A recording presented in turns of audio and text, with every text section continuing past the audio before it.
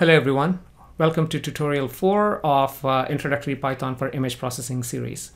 Now in today's tutorial, let's actually appreciate the simplicity of Python by just writing 5 lines of code to actually perform one image processing task. And in fact, the actual line that's going to do the image processing task is one line, and these 4 other lines are to actually read the image and to display the image. That's pretty much it. So I hope with this tutorial you would actually get a bit motivated in case you're fearing about coding, hopefully a bit motivated to jump into this coding task and start coding it.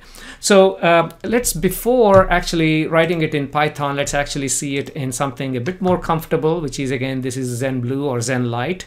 You can go ahead and download the free version. Just type Zeiss Zen Lite in your browser, in your search, and you'll find it. So what we shall do is I'm going to open an image where I artificially added some noise, obviously a very bad noisy image, and let's perform Gaussian smoothing, probably an operation that most of you are familiar with.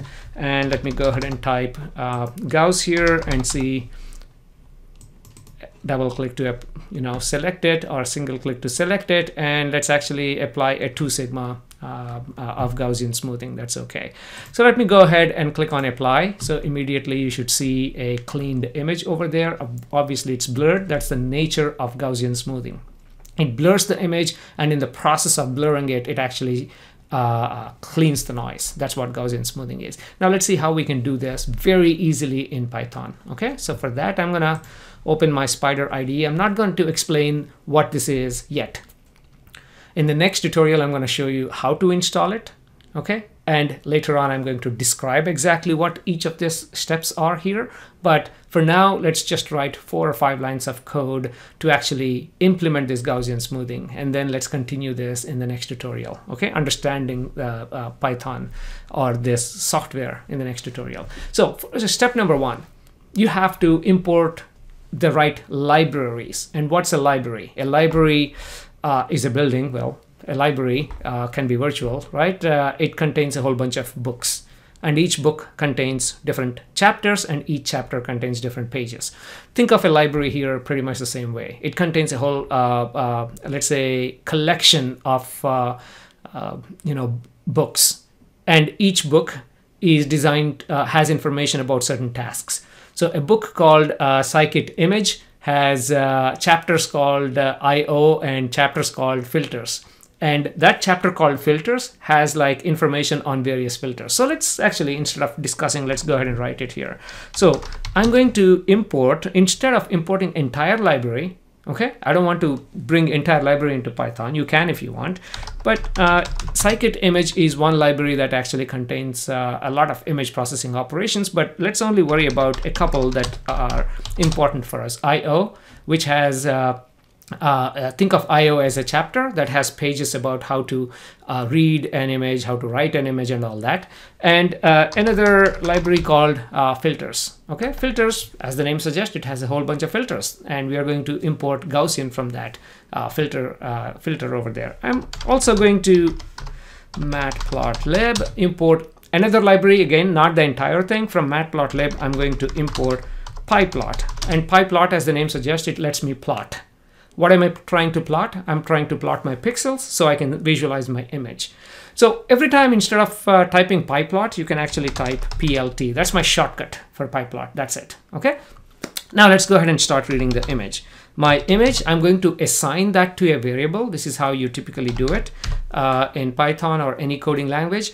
IO dot, you see a whole bunch of functions available here. Again, don't worry about it for now. IO dot imread. Okay, this is the function I'm interested in. That's it. And where is my image located? It is located under images. Where is it? Slash the file name right there. Okay, so let's go ahead and copy the file name because we may make a mistake in typing it. So I'm going to say, okay, so here is my location, images slash right there. So this is the file name. That's it. I am reading the image right now. Now let's process the image. For processing, I'll give another name. I'll just call this a Gaussian processed image, or a Gaussian image. Gaussina, sorry, I tend to mistype sometimes. Gaussian, it doesn't matter. This is just a name. Now, where is my Gaussian filter located? As you know, filters dot And again, there are a whole bunch of filters here. Edges, edge detector. You can have like a Hessian, median, a whole bunch. Right now, all I need is, if you want, you can find it here, or you can just start typing Gaussian.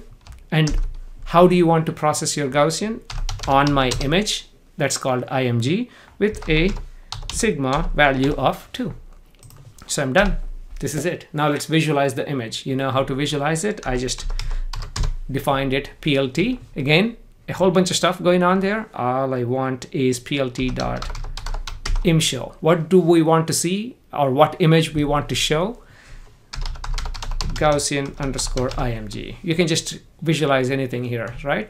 So let's go ahead and run the code, and on the right hand side you see that is the processed image. This is it, that easy. This is 5 lines of code. If I remove the spaces, it looks ugly. I like to organize it by separating different pieces of code, and you can see within 5 lines of code we wrote something a little bit complicated, right? Gaussian denoising. Now we were able to do that because someone spent a lot of time contributing towards this filters module by adding a whole bunch of image functions, image processing functions. So we are just using it. This is why Python is amazingly easy and simple to do it. So I hope you overcame your fear a little bit, if you still had some fear of coding. And starting next tutorial, I'm going to now talk in a structured way in terms of how to install your Python. Once you install, you know, what does it mean? What does the left-hand side mean here? What is the right-hand side? What are these numbers? You know, what does this mean? So let's actually progress in a structured way, so we don't leave any topic unturned. Okay. So I hope you learned something from this tutorial. And again, let's meet in the next one and now start understanding image processing in Python. Thank you.